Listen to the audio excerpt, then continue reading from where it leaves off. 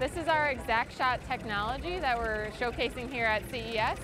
Currently, you're seeing our ExactEmerge planter exactly how it plants today at about 30 seeds per second, 10 miles an hour. And how we traditionally apply fertilizer when we're planting is in a steady stream.